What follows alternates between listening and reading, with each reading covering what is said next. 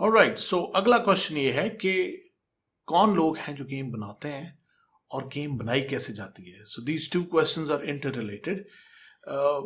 So if we understand कि game बनाने का प्रोसेस क्या है, how do we actually make a game, this will also define. इससे हमें ये भी पता चलेगा कि कौन ऐसे लोग हैं जो आपकी टीम का हिस्सा होते हैं जब आप एक गेम बनाने लगते हैं.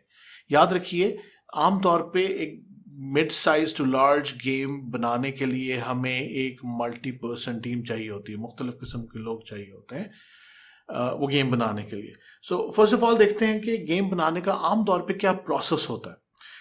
Let's look at this diagram to understand the process. First of all, when you are ready to make game बनाने के लिए पहला स्टेप ये है कि आपको पता हो कि आपने गेम बनानी क्या है. So the first thing you need to work on is the game idea. सबसे पहले आप बैठकर गेम आइडिया पे काम करते हैं. क्या गेम होगी, कैसे कैरेक्टर्स होंगे, कैसी एनवायरनमेंट होगी, क्या टारगेट होगा, कितनी देर लोग खेलेंगे, किस प्लेटफॉर्म पे चलेगी, सो कौन कस्टमर होंगे, आपकी गेम के कंपटीशन कौन है, कौन लोग हैं जो वैसे ही गेम बना रहे हैं या ऑलरेडी बना चुके हैं.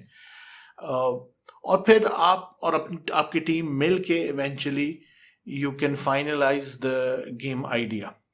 Once you have the final game idea ready, the next stage is to put that idea on the paper, and this is going to be a little more detailed. अब हम मजीद तफसील के साथ इसको डिज़ाइन डॉक्यूमेंट में put करेंगे. और design document is a very important document when making a game.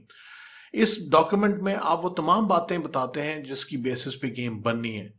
Game क्या है, कैसे कैरेक्टर्स हैं, उनकी क्या खुसूसियात हैं, कैसी इन्वायरमेंट है, क्या फील है, क्या गेम मैकेनिक्स हैं, क्या गेम का फ्लो है, कितनी स्टेजेस हैं, किस स्टेज के बाद आप कौन कौन सी स्टेजेस पे जा सकते हैं, कौन कौन सी स्टेज अनलॉक हो सकती है, गेम प्रोग्रेस कैसे करेगी, कितनी देर चलेगी, क्या इकोनॉमी होगी, कैसे कौन से कॉइन्स हैं, कौन से जेम्स हैं, कैसे खरीदेंगे, कहाँ से मिलेंगे, कैसे विन करेंगे, किसको भेजेंगे.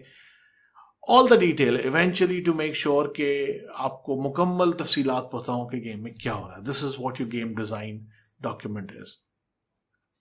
Once your game design document is ready, then we will reach the next stage, which is actually when you turn on your computer and start coding or writing the game.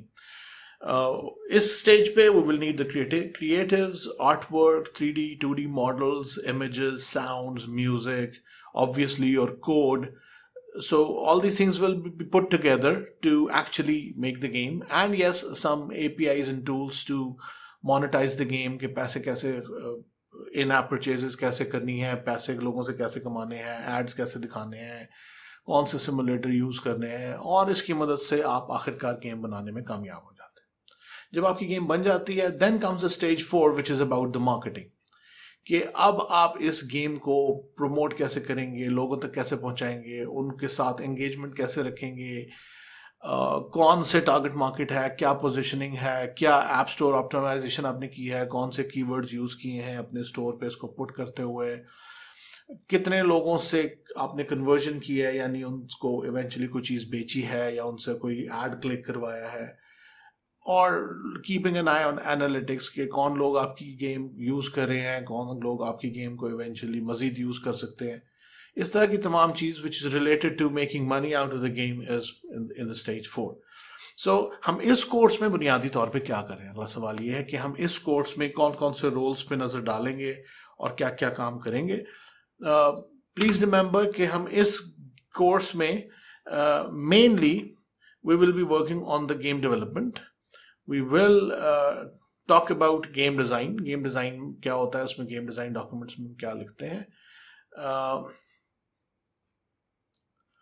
Please note कि किसी भी popular game को बनाने के लिए usually इस तरह की टीम दरकार होती है, जिसमें आपकी गेम डिज़ाइनर, आपके artist, graphic designer, 3D modellers, people who make animations, the animators, sketch artists, people who right script, जैसे मूवी का स्क्रिप्ट लिखा जाता है कि क्या डायलॉग्स होंगे, क्या बोला जाएगा, audio artist, musicians, vocalist, singers, obviously programmers, engineers, coders, and then some management staff like your project managers or your directors or producers, and the marketing staff and several other people like the subject experts. So if you're making a military game, you may need a military expert or an explosive expert who knows about the explosives and who knows about the weapons, etc. If you're making a sports game, maybe you need an expert on that particular sports.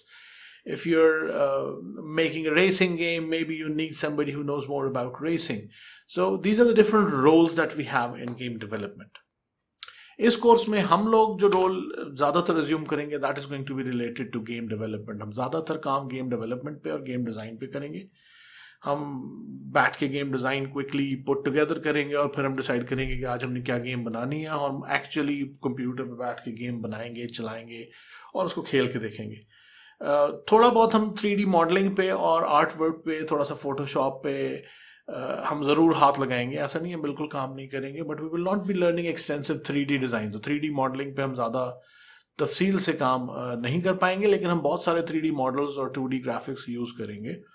We will also learn कि हमने बहुत सारे tools ये कहाँ से gate करने, कौन से रिसोर्सेज हैं, कौन सा आर्ट वर्क है, कहाँ से मिलेगा, और हम इस गेम को पब्लिश कैसे करेंगे, एंड्रॉयड स्टोर पे कैसे डालेंगे, iOS स्टोर, एप्पल स्टोर पे कैसे डालेंगे, प्रॉब्ली सेल्फ पब्लिश उसको कैसे करेंगे. तो ये तमाम चीज़ें हम इस कोर्स में ज़रूर देखेंगे.